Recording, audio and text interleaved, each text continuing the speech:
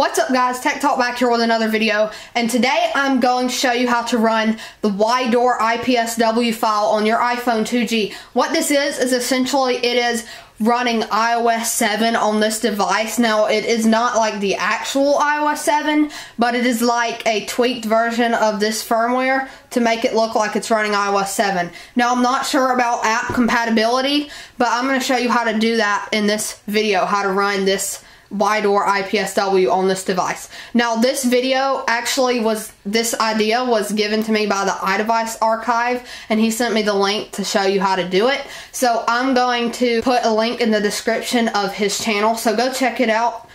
His videos are pretty cool, and if you haven't already subscribed to him, go subscribe to him. So let's get started on this video. What you want to do first is go ahead and plug your charging and sync cable into your computer and just plug it into your device.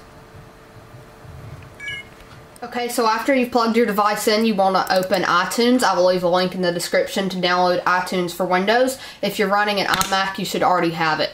Sorry about any extra background noise you might hear.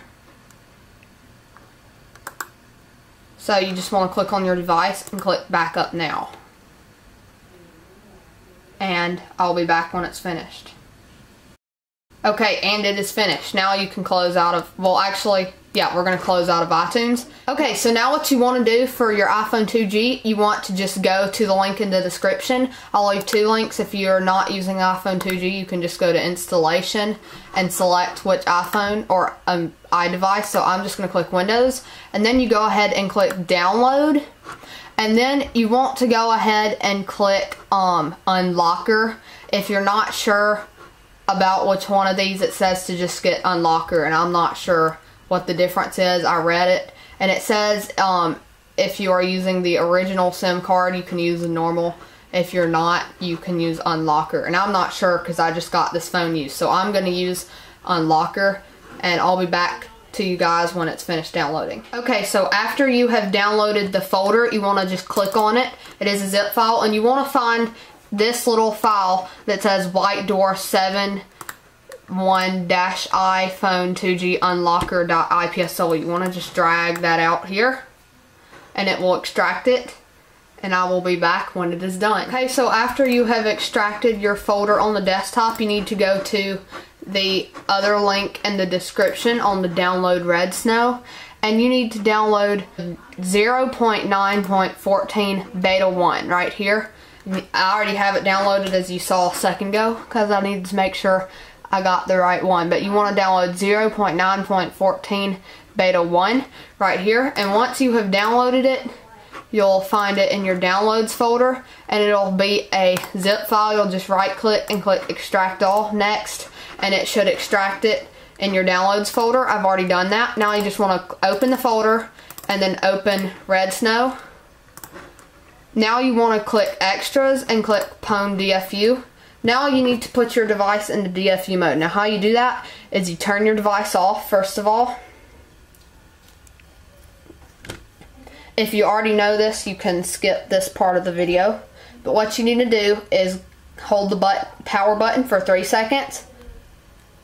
1, 2, 3. Now hold both the home button and the power button for 10 seconds. 4, 5, 6, 7, 8, 9, 10. Now hold the home button for 15 seconds. 3, 4, 5, 6, 7, 8, 9, 10, 11, 12, 13, 14, 15. Now Redsn0w will do its thing like as soon as it connects, and now it says done. So now it is in Pwn DFU mode. Now after you've got your device in Pwn DFU mode, you want to go ahead and open iTunes. Now it's going to say iTunes has detected an iPhone in recovery mode. You must restore this iPhone before it can be used with iTunes. Click OK. Now you want to click Shift Restore and find the IPSW that you extracted from the Whited00r zip file. So in this case it's on the desktop. You can choose location up here. I'm just going to choose desktop because that's where it is. You want to click on it and click opened, and it will start extracting the file and doing its thing, and I'll be back with you as soon as it starts restoring. So once you have put it in Pwn DFU mode and started the restore, it should start doing this. Now, some of you may have trouble with the Redsn0w. The latest version does not work. That's why I had to use that version. Use that version. Don't get any other version. It won't work. Or an older version might work if you can get it to download. But as you can see, the iPhone is now restoring this custom IPSW. And I will be back when it finishes. So at some point you get to this screen. I'm not entirely sure what it's doing. So we'll just have to see. I'll let you know what happens. Okay, so now after it says flashing bootloader, it will say now flashing baseband, and the bootloader was successfully flashed. It says this normally takes up to 2 minutes. If it takes longer, please be very patient. So I'll let you know what happens after this. Okay guys, so after it finishes flashing everything, you'll get to this screen and it will actually say no SIM, or at least in my case it did, and it had a blue lock screen because I already unlocked it once. But it takes a second to unlock. But now you are running iOS 7 or a modified version of iOS 3. I'm not sure. We're about to find out. So about iOS 3.1.3. So you won't be able to use like newer apps. But now it looks just like iOS 7, and apparently you get the YouTube app. Isn't that an upgrade? Because if you saw my last video, I couldn't even get the YouTube app. So thanks for watching this video, guys. I hope this worked for you.